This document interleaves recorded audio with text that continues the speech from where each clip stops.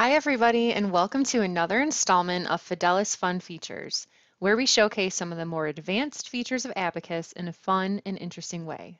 Today, Dr. Rob Hurlston, co-founder and chief engineer of Fidelis, will be utilizing the ductile damage feature to virtually smash a pumpkin on the ground in celebration of All Hallows Eve. We hope you enjoy and have a safe and happy Halloween. Hi there everybody. So a little bit of background before we get started as usual. Today we're going to be using the ductile damage function within ABAQUS to make sure the pumpkin actually smashes when it hits the ground. This feature allows us to prescribe a reduction in both yield strength and elasticity as the strain increases beyond a predefined threshold. Eventually, the element will reach zero load carrying capability and it's removed from the analysis, both analytically and visually. Alright, so our first job here is to create the pumpkin itself. So we're going to call this pumpkin. It's really just the pumpkin body. We're going to use a solid revolution and it's going to be deformable, and our size is going to be about 1 meter. So we're going to actually make this 0.6 meters or 600 millimeter pumpkin, which is a pretty reasonable size. And so we're going to use this circle drawing method. We're going to say -300 and then 300.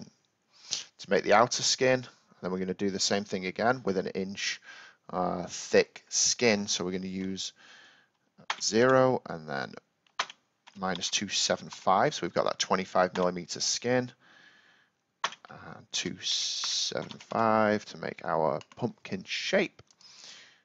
Once we've closed the edges, we can revolve the pumpkin around 360 degrees and we'll have a pumpkin shape.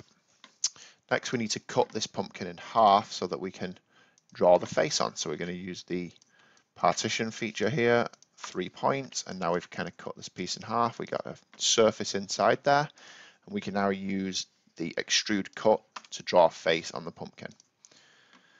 So this is where we get to be a little bit more artistic. We can draw it however we want. I think we want 0 down to be in the Y direction. So we're going to do some eyes.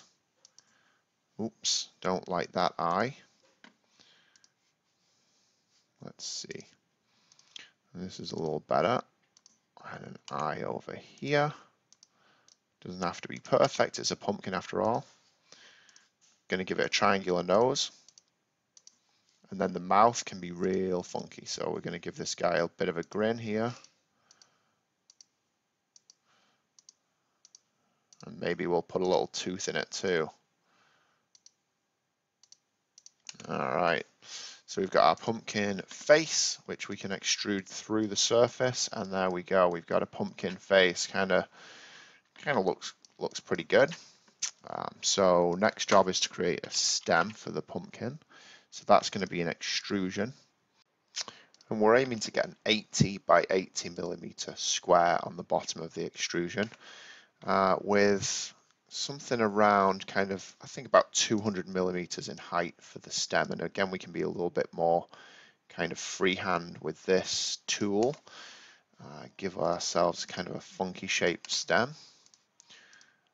And if we then extrude this 80 millimeters, the base should be a square, which we have.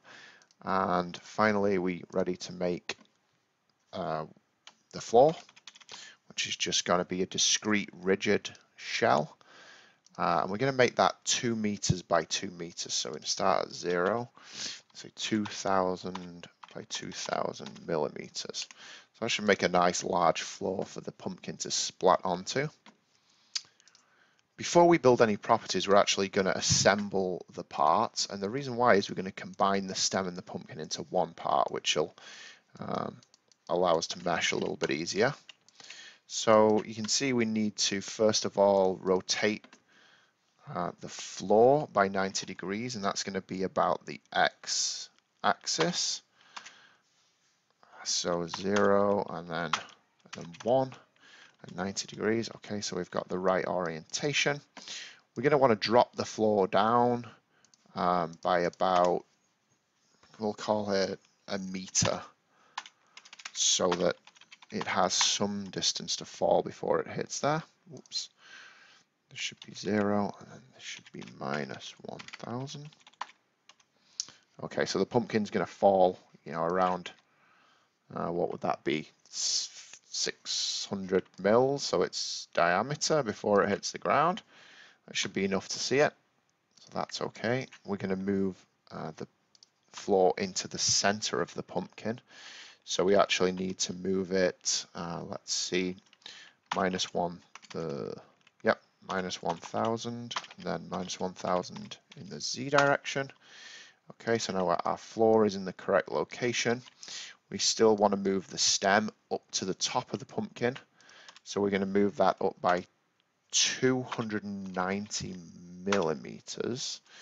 And then we're going to use this combine feature. So we're going to call it pumpkin 1. We're going to combine the stem with the main pumpkin. And now we've got one part. Another thing we're going to want to do is cut this one piece now, this new piece, so that we can define different properties for the stem and the main pumpkin, and that's just so that we can have different colors, which will look kind of cool in the animation.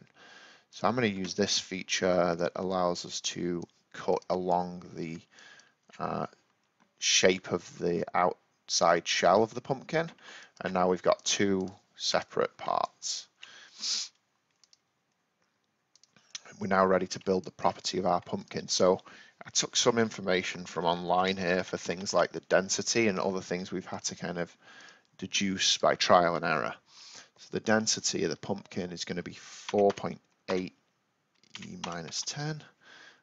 We need to give it an elastic property, which will be, I think Young's modulus is going to be 20 megapascals with a Poisson's ratio of 0.3. We need to give it the ductile damage behavior, which we're going to use the ductile damage as we mentioned before, and our fracture strain is going to be 1 E minus 5. Traxiality and strain rate don't really become relevant. Damage evolution allows us to remove the elements, and we're going to say that the displacement of failure is also going to be 5 E minus 5. All right, and then finally we need to add some plasticity so that we can actually get some plastic strain.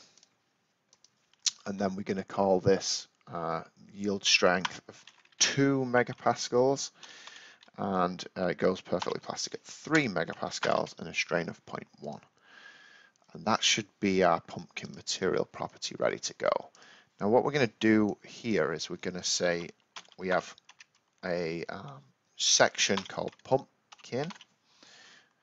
We're going to use the pumpkin material for that, and we're also going to make another section called stem, and we're just going to use the same material for that. So there we go. When we assign these materials now, we can give the pumpkin material property and the stem material property, and that'll allow us to show them as different colors later on. Obviously the floor doesn't require any material being a rigid, so we're ready to move on to the step. And with this being an explicit analysis, we choose dynamic explicit. We're going to run this for, I think, 1 second should be good. And we're going to use some mass scaling just so that we can actually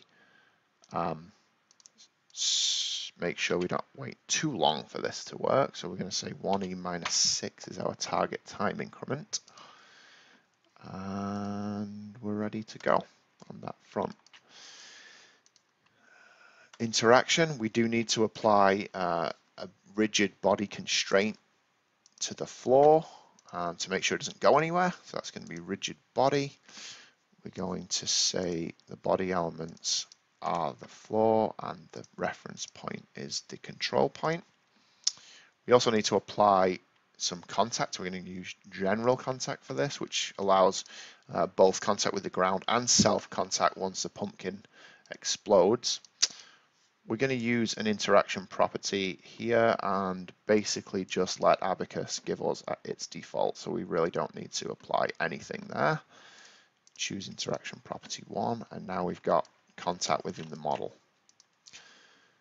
We need to apply a load. So a couple of things we're going to do here is apply gravity, just so that when the pumpkin bounces, we see that effect, and that's going to be in the negative y direction. We also want to apply a boundary condition to the floor, so we're going to use encaster there, which means it can't move anywhere.